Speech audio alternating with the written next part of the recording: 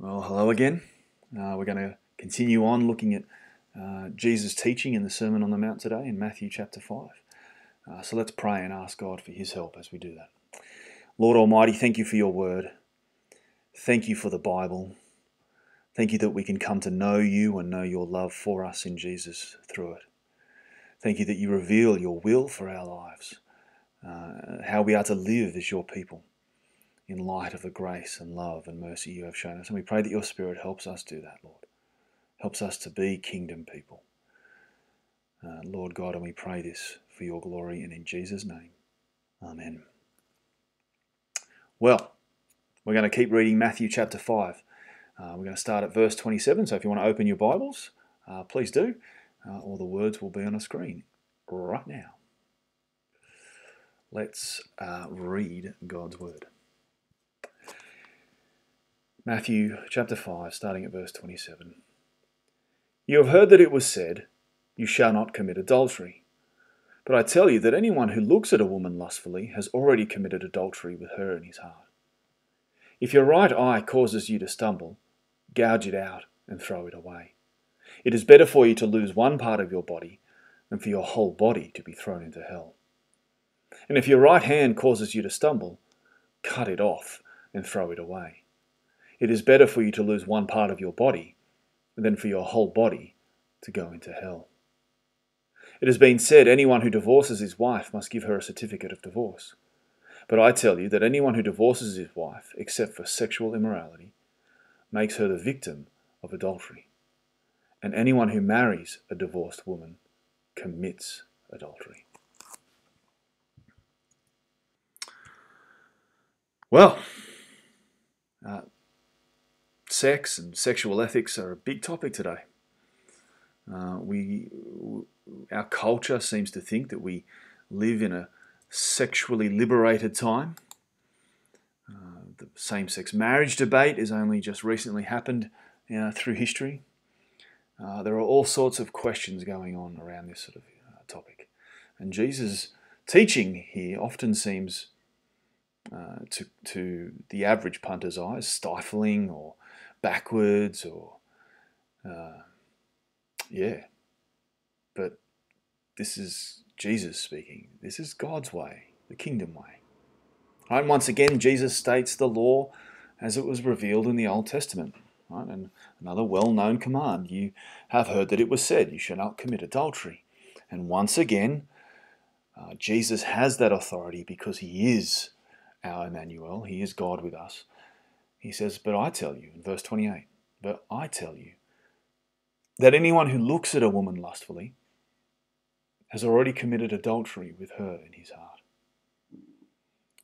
And a lot of people read this and they go, oh, come on. Really? How can Jesus say that? Like, how can he lay that on us?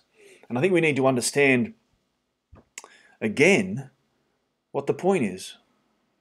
Right? Jesus is getting to the heart of the issue. Right? The actual act of adultery is the end of the road. The beginning of that road, well, it begins in the heart. It's adultery of the heart. Now, this is not just an issue for blokes, it's an issue for girls, and increasingly with the issue of pornography, women are viewing it just as much as men. And often women fantasize in a different way to blokes. But we need to understand something as well here, so that we're not misunderstanding what Jesus is saying here. It's not the glance that's sinful. You see a pretty woman or a handsome gentleman down the street, and you might see them, and you go, "Oh, wow, okay, they're a beautiful person," or whatever. That's not the point of what Jesus is saying. What he is saying is that you have that second glance, and then you play with that thought in your mind. Well, then you might be getting into trouble. Then the heart comes into play. I think C.S. Lewis said it best when he explains this kind of dynamic. And he used Two of my favourite things, bacon and eggs. He said this, C.S. Lewis, he said, "If I look upon bacon and eggs and my mouth begins to water, then I know I have committed breakfast in my heart." I'll say it again. If I look upon bacon and eggs and my mouth begins to water, then I know I have committed breakfast in my heart. You see what he's saying? That thought can go. It can come in and go. Or it can linger. And it can bring about a desire in our hearts. And once we've let it do that, well, then we've committed something that Jesus says is the equivalent of adultery. We've lusted. Verses 29 to 30 introduce us to a principle that becomes applicable across the whole life of faith. Jesus was exaggerating here for effect, although some people through the centuries have taken it quite literally. There are examples of monks who would self-flagellate, causing pain and all sorts of stuff. But Jesus here is exaggerating for effect. And basically saying is if something is getting in the way of you following Jesus, then get rid of it. That's what he's saying. If something is stopping you from living the kingdom life, get rid of it.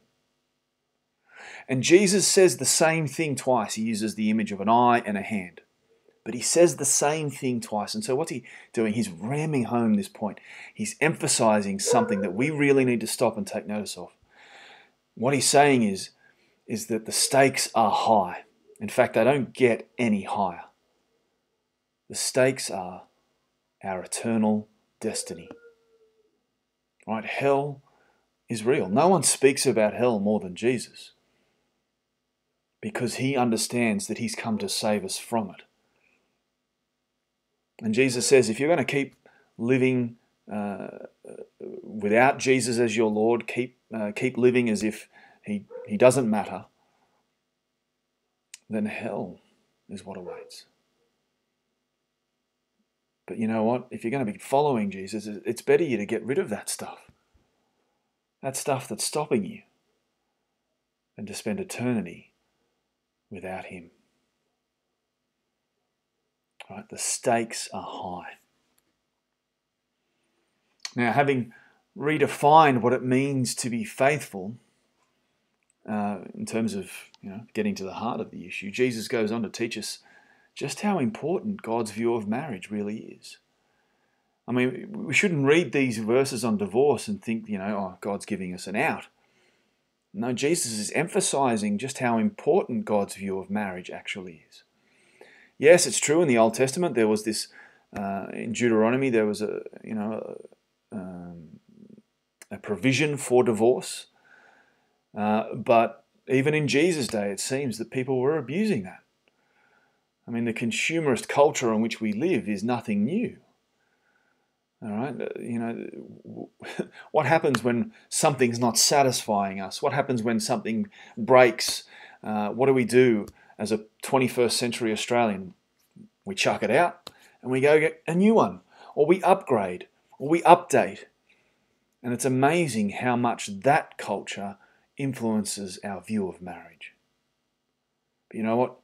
God is the author of marriage. We should look to him if we're going to live kingdom lives and have a look at what he says about marriage. Because marriage was this institution that God created before the fall. It's something that he wove into creation. People sometimes say, well, look at the Old Testament. The Old Testament was fine with blokes having multiple wives, blokes having concubines and mistresses and all that sort of stuff. And I think when people say that, they haven't really read the Old Testament very closely. Let's take a few examples. When we see, for instance, in Genesis, Abraham basically take Hagar as another wife. Or Jacob and the issues he faces when he has Leah and Rachel as both his wives. What happens? Conflict. issues arise that point out just how wrong these situations are. Yes, there's a sense in which they're not condemned for that, but the Bible paints us a picture that whenever God's intended plan for marriage isn't followed, trouble happens. Think about David and Bathsheba. Think about Solomon and all his wives. It was from that the kingdom went into decay and split. Right? Yes, okay, the Bible in the Old Testament and the ancient world seem to allow for this situation of multiple wives and all that sort of stuff. But it never paints a picture that is God's way. It always paints a picture that when those things are happening, it leads to trouble. Jesus in these verses makes an allowance for divorce, but it should never be entertained lightly. We live in a culture that throws things away all too easily, including marriage. Jesus wants us to have a high view of marriage, because marriage is a picture of the gospel.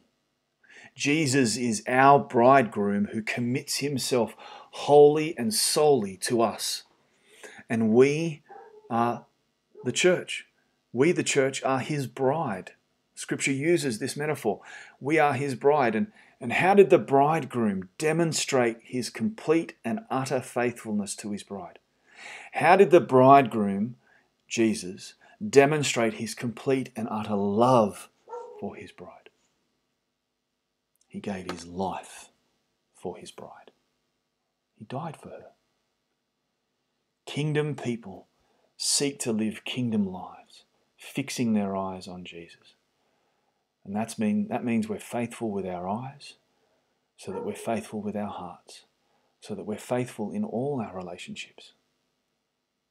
For that is what Jesus was with us, completely and utterly faithful. Let's pray. Lord Almighty, thank you for Jesus. Thank you that he is our faithful King, who came in obedience to you, who is the fulfillment of all your promises. And he faithfully went to the cross for his bride, the church. He faithfully demonstrated his love in the most amazing way by dying for our sins and rising again. Lord, we thank you for Jesus. And Lord, we pray that your Spirit would work in our hearts so that we would be faithful people too. So that we would live lives in response to the grace and mercy you have shown us in Jesus. Lives that demonstrate that we are salt and light in this world. Lives that demonstrate that we are people of the King as we seek to live faithful lives in all our relationships. And Lord, we pray this for your glory and in Jesus' name. Amen. See you next week.